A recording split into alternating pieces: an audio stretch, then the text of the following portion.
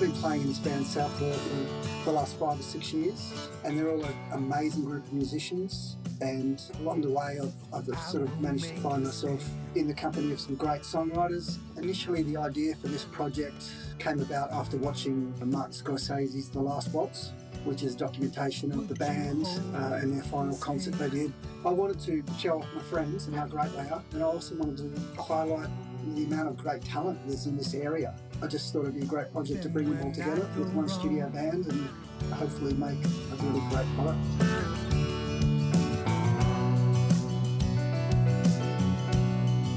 Would you come along?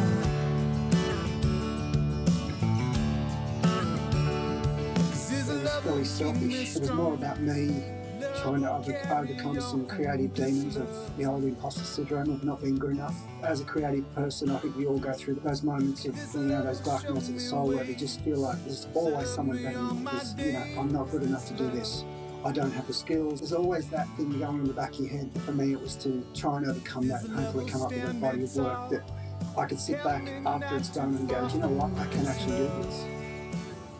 Your spirit's torn, you walk on shaky ground with a howling sound. Where does my future lie? What is left of this life? And tell me, do I get it right if I pass? I see the side of the face of that girl, and he runs off in the dark. Yeah, she scampers off in the dark.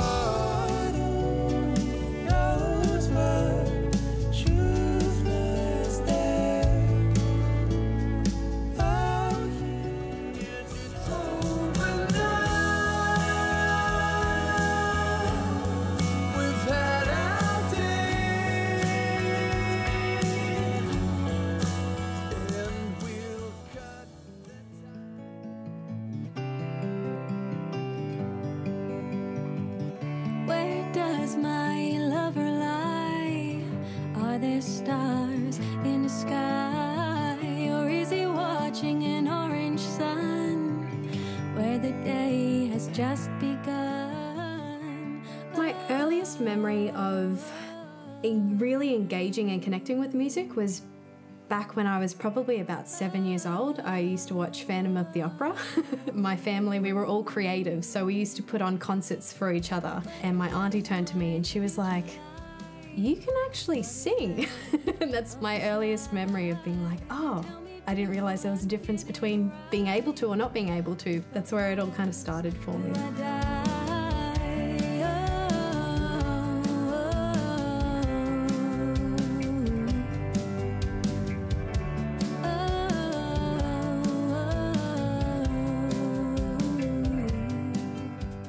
I picked up guitar a lot later in life because I wanted to transition into a life where I could do music full time.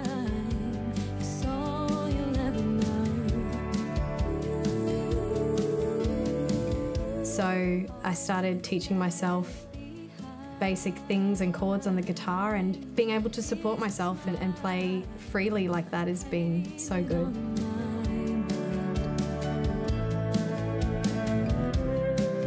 Whenever you collaborate with someone else, it allows you to dip into things that they hear, and I'm always surprised when I collaborate with people because the music goes places I could have never imagined myself.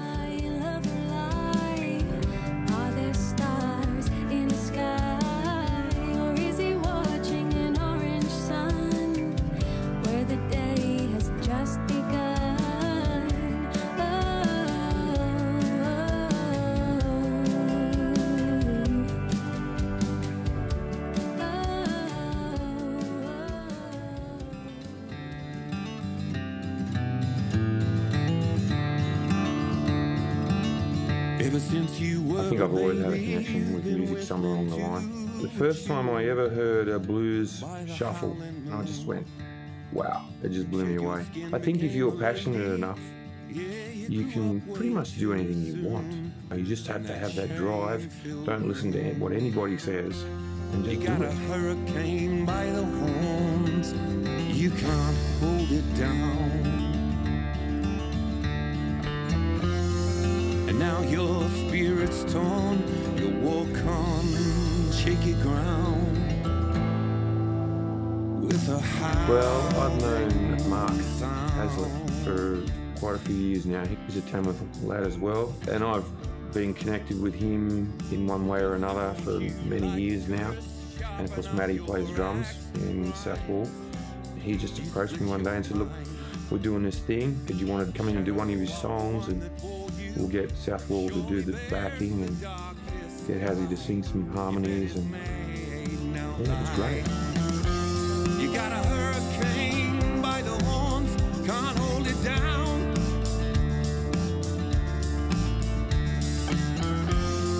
And now your spirit's torn, you walk on shaky ground.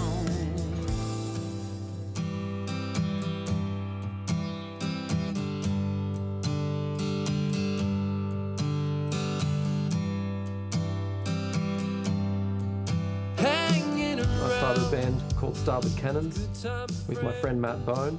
We played for 7 or 8 years, and it was quite a successful venture, I think, but it came to an end a few years ago. I often struggle with collaboration. I really enjoy working alone, and for me, writing music and writing songs and creating music is quite a therapeutic thing to do. I'm a bit possessive, I suppose, or protective of what I'm creating.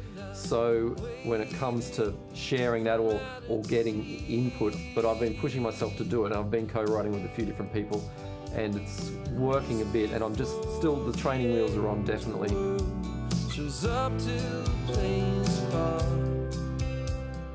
What I enjoy about playing music is communication that happens and bouncing off people. Yeah, I love watching other people do what they do, and I love being there for those decisions that are made.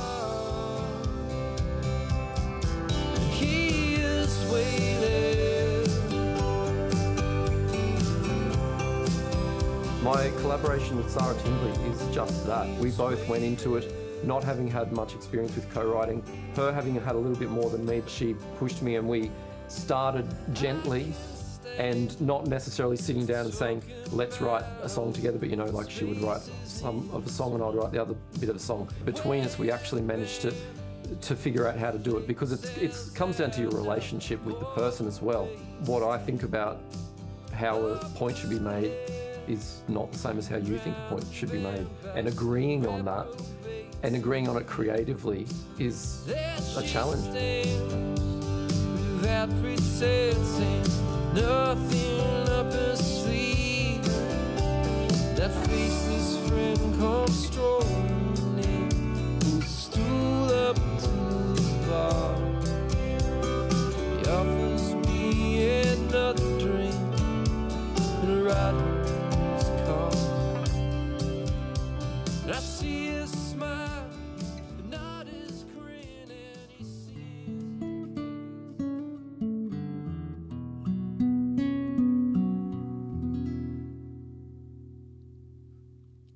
'Cause I see the rain falling. I started playing guitar when I was 8 or 9, so kind of at a similar time I started surfing, and it removes me from the world around me. Music, for me, has always been something that I want to encourage a deeper thought process into the audience. Music that kind of takes you somewhere else and allows you to think differently and think outside the box so that you can conceive the world in a different manner. And it's so, so cold. God only knows what truth lies there. Oh, yeah. One of my earliest memories of music probably would have been my brother coming home. I think he would have been in year 6 or 7. And he came home and was playing this one riff on my dad's old nylon guitar. And that was what I got drawn to. I was just like, I want to learn that riff. I see the blame. So my thoughts on collaboration are a bit mixed. I believe that it is so essential to music as a whole, you know, that we do collaborate on every single level, but I find every time that I collaborate with someone else, they put a part of themselves into it. And that's awesome. That develops music further and further. But for me, I find like it moves away from my essence. And so I find it really hard. And that was one of the beautiful things working with Matt on my last few projects. He's managed to nourish my essence and really bring it out. I need to find the people that are going to nourish what I want rather than pull it into different directions. This is something that's been a long, forever fight for me, is to find a producer and an engineer or whoever that really can help me nourish what I want to create. Because even I'm lost in my own journey sometimes too. That's when like the real beautiful songs come about that I'm really happy with.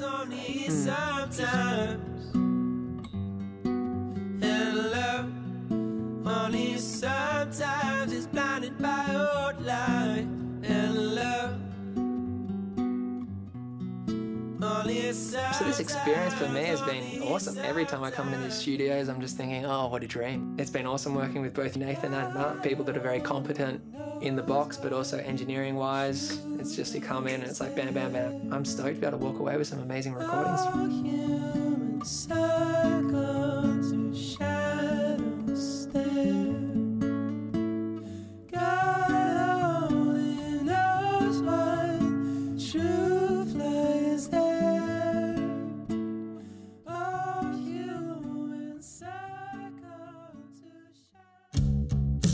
How do we know when it is time to say goodbye? I actually started when I was 20 and I was doing a marketing degree and I learnt 3 chords and I learned a few Beatles songs and I thought this is pretty good. I started writing more songs than learning songs. 2 years later I got a publishing deal with Warner Chappell just through sheer enthusiasm and no idea what I was doing. God bless them if they ever see this, but to get the advance for the band and the band broke up 3 months later. One of my earliest musical memories was my father playing his favourite record, a Beach Boys record. Put it on the record player, and set it up, and I'm sitting down listening and I heard those crazy harmonies. I just have never heard anything like that before. I think that was just an amazing thing of what you can do with layering voices.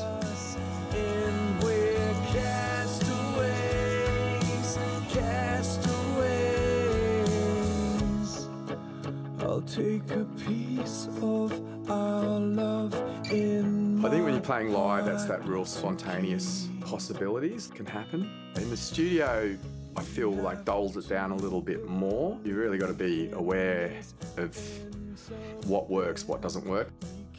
I'm a big fan of the concept of the band with all of these great singer-songwriters. I love the idea of getting the backing band who are actually really good on their own ride. And I think that when you're working with people that you think that they match where you're at or they're going to push you, it's almost a composite of creativity.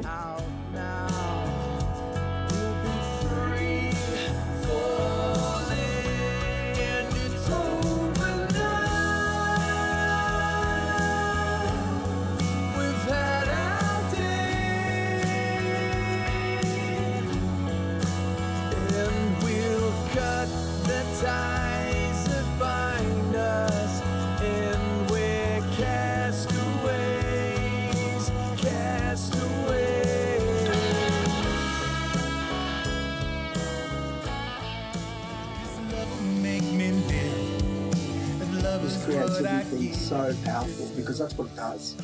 It just brings us together and we see each other through it. Human connection. Healthy, honest human connection. Whether it be musically, whether it be with my kids, whether it be with my comrades at SAE, whatever it is, it's just honest human connection. No bullshit, just that honest, being able to look at someone in the eye and just fucking go, I see you, mate. That's what it's about for me.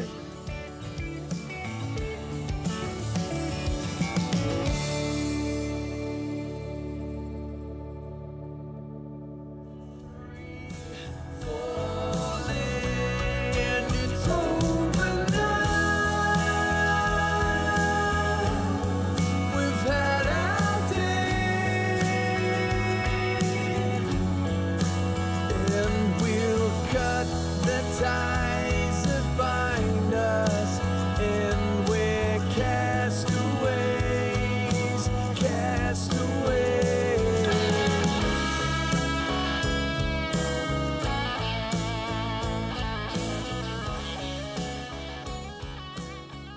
When pot came to the neighbourhood, gang fighting went away.